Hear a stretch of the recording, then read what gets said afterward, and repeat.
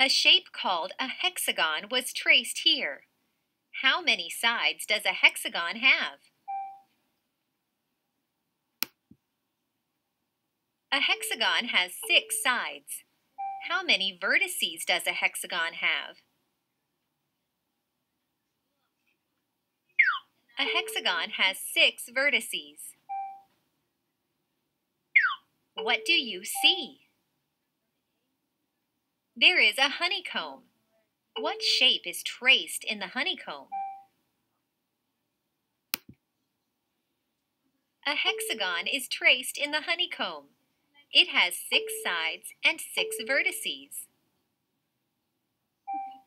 What do you see? There is a window. What shape is the window? How do you know?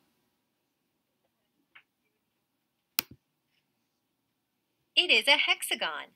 The window has 6 sides and 6 vertices.